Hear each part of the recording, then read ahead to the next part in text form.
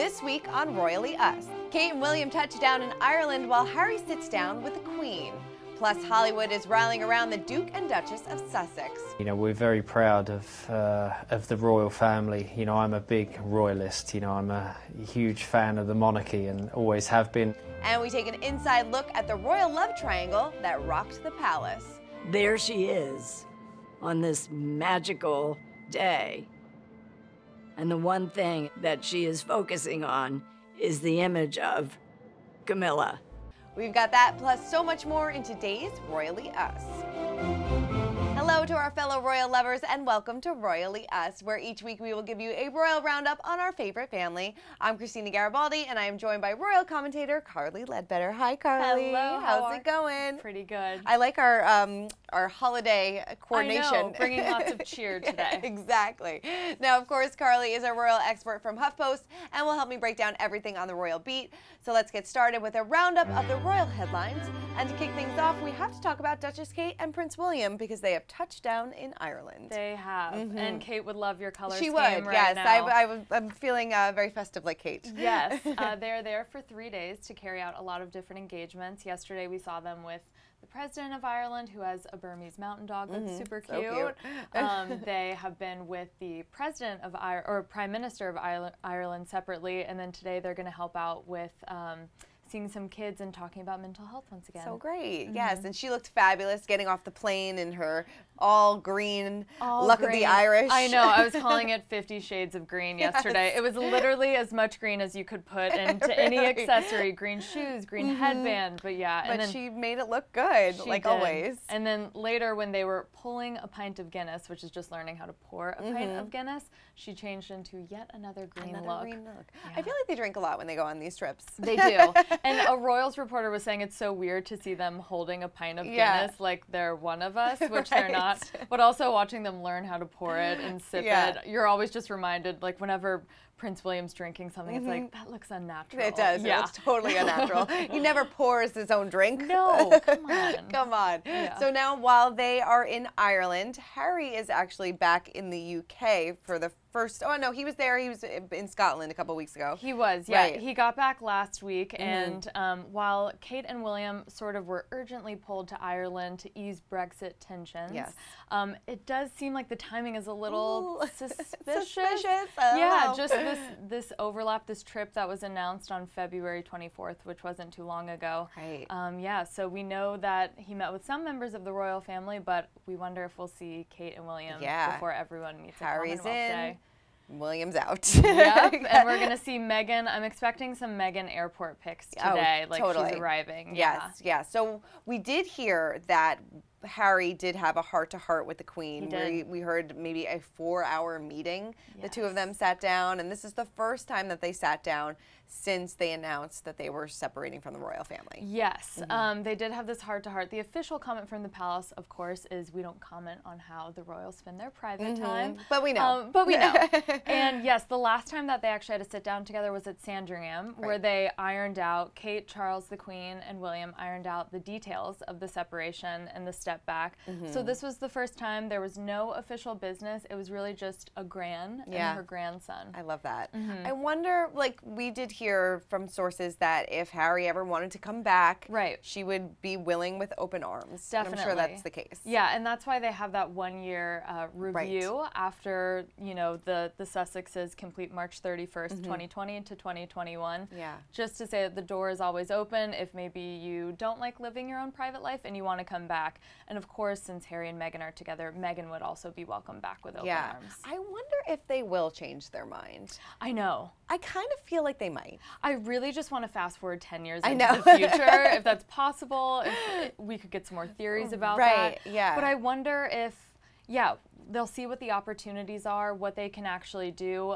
You know, now that they're not royals technically, or they've stepped back, they are royals, but they've lost that royal protection against paparazzi. So I wonder if they'll find more of an invasion of privacy now that they're not protected from, you know, photographers. Yeah, or I mean, I wonder if maybe a year from now they'll get what they wanted and kind of be able to do a little bit of both. Right. Maybe the Queen will be like, okay, I can maybe do that a little bit, because you also have to think of baby Archie too. He's not going to be able to grow up around his cousins if he's in Canada, and you know, Meghan's not very close with her family either. So I mean, I'm sure they'll make a ton of friends, but you know, it's like, you know, they're not going to have that close family bond. Right, and they will be coming back to the UK a lot, but how much is a lot? Sure. Yeah, so we'll see if, you know, Harry's never really, he took a gap year to Cape Town when he was growing up, but obviously he came back, so we'll see if he misses his family, because no one knows what the firm is like except him. He lives in this weird world of celebrity and also being a royal and having these duties. Yeah. So we'll see if he feels the call to duty. Totally. I wonder how Meghan feels going back. I would be so nervous. I know, because also it's not your family, so we all know what it's like seeing your in-laws or your family again. But yeah, it's just, you know, she left and went to Canada, and Harry continued the talk, so it's actually been since around like January 9th since she's seen the family. And I think Archie is staying back. He is. He is staying back. Yes. So that'll be 6 months, I believe, since he's been... I mean, he doesn't know what's going on. I mean, he's a baby, yes. So he's not even, I think he's like 8 months old right now. So he has no clue. But still, I mean, we heard that the Queen is a bit disappointed that Archie didn't make the trip, because, you know, she wants to have a bond with him as well. Right, and same with Kate and William. They want their 3 kids to get to know their cousin too. So that hasn't been officially confirmed by the palace yet, so I think we'll see day of. But once we see those airport pictures, we'll be able to know if Archie's there or not. I can't wait. Well, it's nice that the Queen is giving Harry some support, and they were able to have that one-on-one time as just grandma and grandson. Definitely. Which is great. And we know that he's been a longtime favorite. I mean, if you remember back to 2012, he had his grandmother do a video in response to the Obamas where he had her do, you know, the mic drop. Roasted, the mic drop. Boom. And I feel like only Harry could make the Queen love that. do that. I know. That was one of my favorite videos of the two of them. It was so great. Well, but Harry isn't just getting support from the Queen. He's actually getting a lot of support from Hollywood, including the one and only David Beckham. Take a look. Watching Harry grow over the years, and also William, you know, they're sons to not just our country but the world, and you know, seeing him grow into being a great father, you know, that's one thing that he'd always cared about. And to be honest, it's the one thing that I don't get involved in any of the other stuff, to be honest. I just hope that Harry's okay, and he's you know, becoming the best father, and I can see that's happening. I love that David Beckham spoke out about this, but he didn't want to get too political about the whole thing. Right, which I think is a really safe move if you still want to be friends with Harry and Meghan. And they've been friends since about 2010. Actually, David and Victoria went to the first royal wedding, or the biggest royal wedding of our generation, which was Kate and William's. So they've been longtime friends. Victoria befriended Meghan when she moved over to the UK for the first time. That's cool. There was a little drama between the two, apparently, that Victoria was accused, at least in the tabloids, of selling stories with Meghan, and she was said to be so embarrassed, and she would never do that. And apparently the story in question came from a beauty salon leak. So it seems that all is well. You know, David's comfortable talking about Harry. Yeah, so it's nice to see that show of support. Sure, you got to be careful in those beauty salons. Yeah, you do. No idle chatter. But yeah, he said that he loves seeing his friend, you know, grow up and become a young father, and said that he always has to be happy, and it seems like this is making him happy. So, but David wasn't the only one to speak out, right? He wasn't. Actually, Helen Mirren spoke out, and she has played the Queen before, so she, you know, has an understanding of what royal life is like, maybe. But she was asked by Variety, you know, what do you think of Meghan Markle and Harry? And she said their instincts are absolutely correct. She said that Meghan was such a welcome addition to the royal family. She did everything right. She was so wonderful and gracious. But she really applauded their decision to step back. And she said now the tabloids will find someone else to pick on, maybe me. So we'll see if they'll zoom in on her now. Well, I mean, the tabloid drama hasn't really stopped since they left. And it's so funny because, I mean, we've talked about this before. We haven't even seen Meghan in forever. Right. You know, we've seen Harry at, like, public appearances, but we haven't seen her at all. We haven't, you know, save for those paparazzi photos in Vancouver, which they were not happy about. But yeah, they've been doing a lot of under-the-radar appearances where there are no photos. So we're just hearing about it through our own royal sources and everything. So once they do step out, I feel like it's I talked to a few experts, and they said it's good that they're laying low for a few months, and then we'll get to see their, they're going to finish their royal duties, which will be so exciting to see them together. And then we'll see how they step out as a couple in Canada or North America, maybe in their new home in LA. Definitely. We'll have to wait and see. Speaking of Los Angeles, we have to clear up some rumors. So let's spill the royal tea. Now, this week we heard that Meghan is actually trying to get back in front of the camera, maybe as a superhero. So this is false. Just because Lainey Gossip had a really good point about this, where it takes so long to be in a superhero movie. Oh, yeah. If you're in the Avengers, you could be in it for 12 years. Sure. So this would be a time commitment that she wouldn't do, just because I think they're really looking to launch their global charity, and that'll be at the forefront. We'll see more behind the scenes stuff, like the voiceovers with Disney. But can you imagine seeing the Duchess on screen? I can't. Actually, I can. I do think in maybe a few years she will do something. Maybe something small. I don't think that she'll do like a big lead role. Who knows? Who knows? She could be the first Duchess to win an Oscar. I don't know. And there's such craziness between the royal fandom of Meghan and Kate. All I can imagine is Meghan acting in this movie, and then people, manipulating the Rotten Tomatoes score or something. So I wonder if they would want it. The upside is great, but the downside is also super great. Totally. And we also heard that she will not be attending the Met Gala, correct? She won't. Yes, I spoke with Vogue UK, and they told me that this rumor is categorically false. It was started by the tabloids, of course, saying that Meghan was going to appear at the Met Gala with Edward Enninful, who she did the Vogue issue with, which would have made sense. And they said that Meghan was going to go for an androgynous look, which is not something we've seen from her before. So, yeah, I think from the get-go, this really seemed fake, and Vogue is all about denying it. But wouldn't that be cool? Oh, my God. Yeah. Deny until May. I know. We will see this one day, though. I feel like we loves will. Fashion. She does. Yeah. She loves fashion. Loves a good red carpet. She knows how to work them. So we'll see what happens. And there are some Vogue Fashion Awards coming up this weekend, where it is rumored, no comment so far on this, that she will make an appearance. Fingers crossed. I know. All right, so another rumor that we want to clear up has to do with the Duchess of Cornwall. I feel like we never talk about Miss Camilla, but here we go. Some airtime.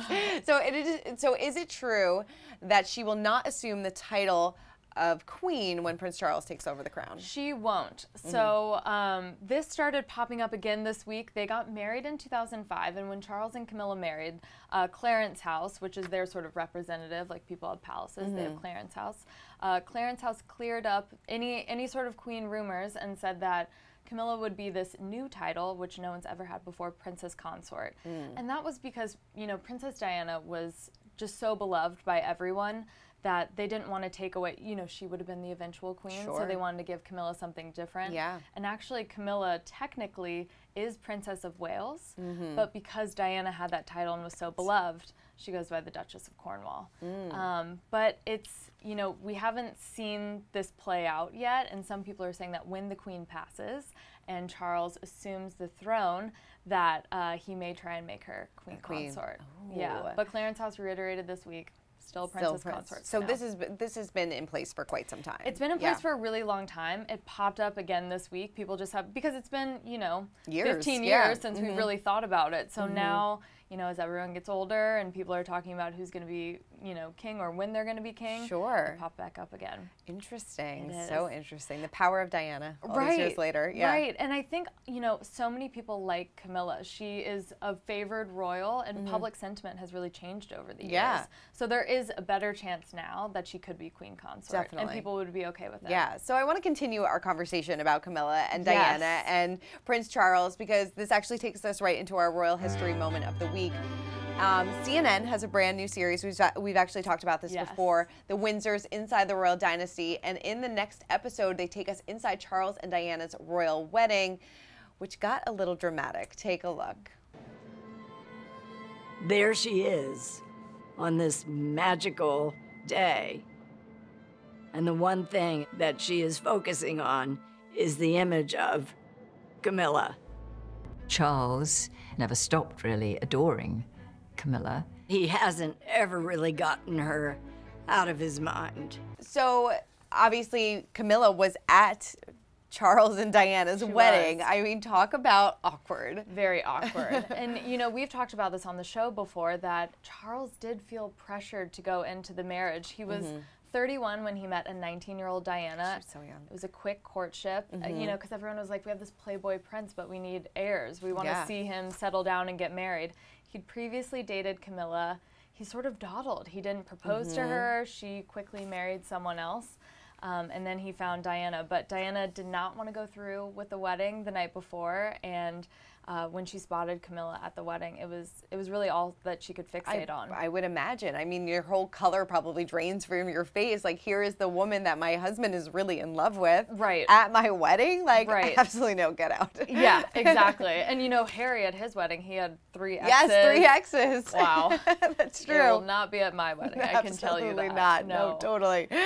But yeah, it's crazy to see that, you know, Camilla was so hated because of the Charles and Diana drama, and now we're just talking about her being a favored royal. Yeah, I mean, she kind of did like a 180, it seems like. People really have started to embrace her a little bit more. Yeah, and it took a lot of time. It really took a long time because, you know, after Diana died in 1997, Charles and Camilla had been public about their relationship before, but they waited 8 years to actually get married, and they got married in a civil ceremony, not the Church of England, just as sort of like an acknowledgement of this is our second marriage.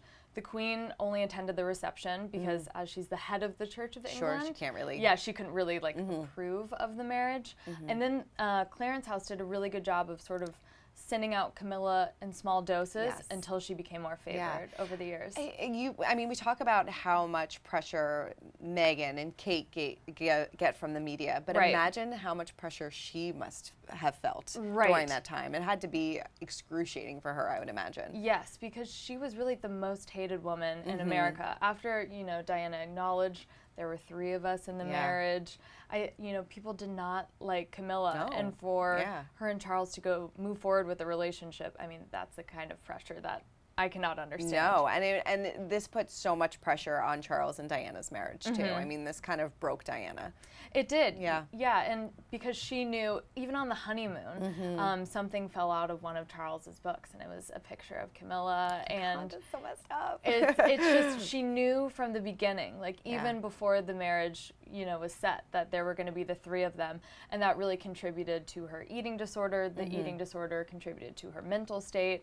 So, you know, when people describe Diana as unstable, or some people in the royal family couldn't figure out why she couldn't get it together and something like that, but she was like, it all stems from knowing that my husband loves someone else. And she was so young, she was too, 19 years old. I mean, that's crazy to deal with all of that at such a young age, and to feel so alone in the marriage, too, which I know that she said that she felt like. She had no other help, no other allies, because she married into the firm, this family. Of course, they're all going to be on Charles's side, and he's, you know, going to be the future king one day. So she really didn't have any say. Yeah. Do we know what Camilla's relationship is like with Harry and William? Very cordial. You know, they do appear at events with their stepmother. She actually has children of her own, which we rarely see. Rarely. Yeah, 2 kids, and her ex-husband died a few years ago. But I really am interested in her ex-husband, Andrew Parker Bowles, to know, you know, the extent of how much he knew, because obviously we know what Diana knew about the marriage, but that was an interesting marriage as well. Never spoke out. I know. Oh my God, so much drama. I know. That's what we think, that we have a lot of royal drama now, and we do. But there's been, I mean, Camilla and Charles were in this phone tapping scandal where that's right. I forgot about that. Things got really dirty, if you want to look that up. So there's always been drama, you know, always, from the beginning of time. From the beginning of time. If you want to know more about Charles and Diana and Camilla's love triangle, make sure to watch The Windsors Inside the Royal Dynasty, Sunday, March 8th at 10 p.m. With Commonwealth Day right around the corner, we will probably see Charles, Camilla, Harry, Meghan, William, Kate, all together. Yes, so, and all the little ones, and too. all the little ones. So there will be many people that will be celebrating, and that they may come in contact with some members of the royal family. So if you find yourself in the presence of royalty, we want to make sure that you are fully prepared. So we put together a list of some of the wackiest royal family rules to make sure you are ready for a royal meetup. Take a look. The Queen is a fantastic role model to lead that, as she has done for the last 90 years. She's a role model with some serious rules. And if you're lucky enough to ever be in Queen Elizabeth's presence, you better pay attention, because there's a specific way you have to behave. Here are 6 of the wackiest royal family rules. Now, here in the States, we may call her Kate, but members of the royal family are expected to be addressed by their full given names. Catherine, the Duchess of Cambridge. So, kind of makes us wonder, does William call her Kate or Catherine beyond closed doors? It is a bit tricky. Having a royal wedding? Not without having Queen Elizabeth sign off on the dress.